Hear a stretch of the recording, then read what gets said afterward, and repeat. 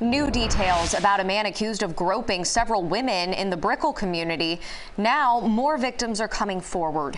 Tonight, the accused serial groper is behind bars and facing several charges. CBS 4's Ashley Dyer speaking to a handful of victims, and actually all of this came to light from a social media group, right? That's how these women were able to identify the guy. It started with one woman. She posted she was assaulted while walking with her daughter. Then someone else posted a picture of the suspect. Now from there, the comments began flooding in, and we messaged the people who were making those comments. We found out at least 12 women say they were assaulted by the same guy.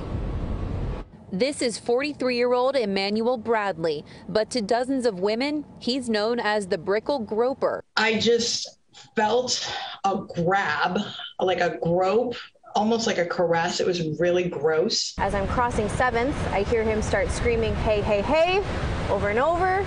And as we begin to cross past, he grabs my chest out of nowhere. He reached out and grabbed after me and said, "Come here, Pinky," because I was wearing hot pink. These women tell me he takes advantage at the right moments and moves quickly, which is why many of them didn't file reports. What is key is that people are starting to come forward. If someone unwantedly touches you, it is definitely a crime. The majority of victims we talked to say they had their hands full when Bradley reached out to grab them, carrying groceries, walking dogs, and one woman pushing a stroller. I wonder how many more people passed by right after me that he went and grabbed after.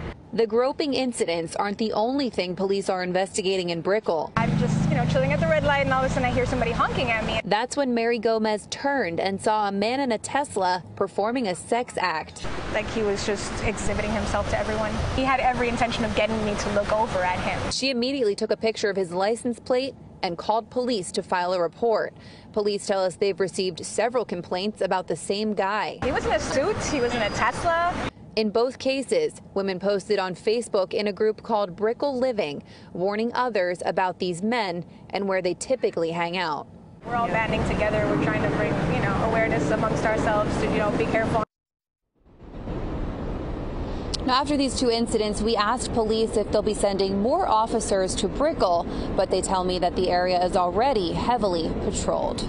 We're live in Brickell tonight. Ashley Dyer, CBS 4 News.